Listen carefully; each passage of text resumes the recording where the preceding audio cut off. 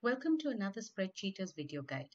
You can find written instructions for these steps on the Spreadsheeters website. In this video, we'll see how to remove part of the text in a cell in Excel.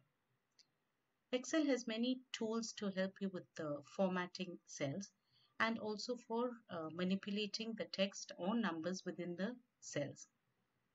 There may be many occasions where you would need to remove part of the text within a cell in Excel. There are two ways of doing this. The first way is, of course, to just manually do it.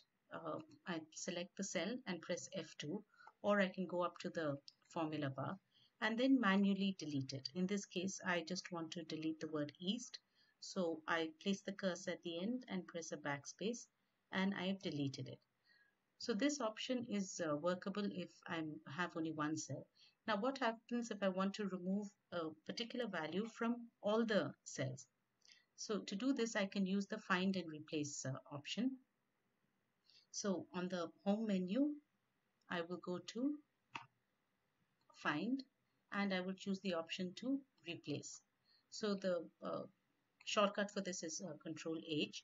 So in this case, I want to find the word Delhi and I actually want to remove it because I want to remove this text from the cells. So when I say replace with, I just leave it blank. Now I'll say replace all.